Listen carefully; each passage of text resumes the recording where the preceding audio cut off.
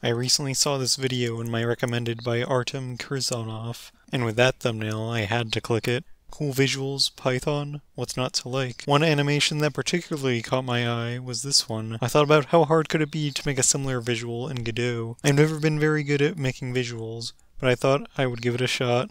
For a while, I've had the idea of making 3D visuals for computer science graphs. To put it simply, these are just a way to visualize connections between things, like friend groups. I started by placing nodes randomly in a small space, then connecting up pairs of them. This wasn't very visually appealing, so I decided to add some color, as well as some transparency to the connecting lines. After some messing around, I settled on this cyan color so that it would be easy to see against the background. Once I got that working, it was time to work on making actual connections instead of pairing. For this, I started by just connecting up randomly, but this wasn't quite what I was going for. So the obvious way to fix these connections going everywhere is to just connect to the closest node that has not been visited. I also thought it looked better showing nodes one at a time rather than all at the start. While these random paths looked cool, I also found it satisfying when the nodes were arranged in a cube shape. I really like when the path perfectly connects all the nodes without any of these diagonal lines. I'm sure that there's many more ways that I could expand on this, but I could already watch this for hours. I'll stop my animation adventure here for today,